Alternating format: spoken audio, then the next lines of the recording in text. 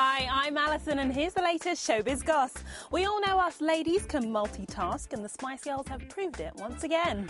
They kicked off their world tour in Vancouver on Sunday. Not only did they manage it, they also managed to juggle looking after their kids at the same time. Between them they have 7 children and it sounds like it got a little chaotic at times. There was a moment when we were rehearsing in this other studio, it's a flat rehearsal ground, and we were literally standing there singing a ballad and all the kids were just running across. Riot. It was like the Waltons on tours.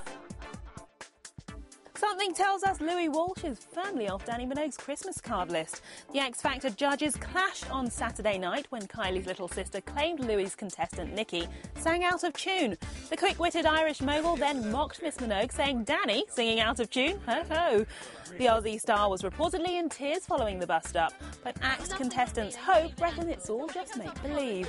We've got to remember that it's a TV show and, you know, they're going to say things that get headlines or whatever. Yeah. How's this for a birthday bash?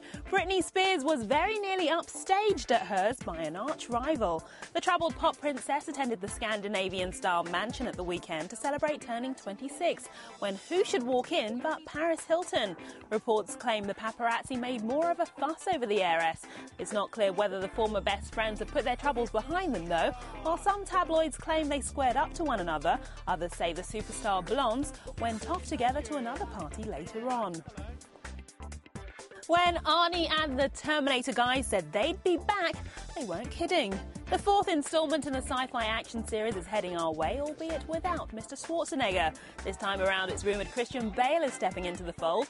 The actor is said to be in talks to headline Terminator Salvation, The Future Begins.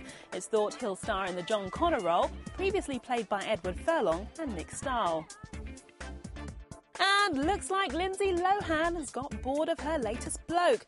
According to reports in the States, the actress has split with Riley Giles, the guy she hooked up with during her latest stint in rehab. Lilo and the 25-year-old snowboarder apparently ended their relationship just after Thanksgiving.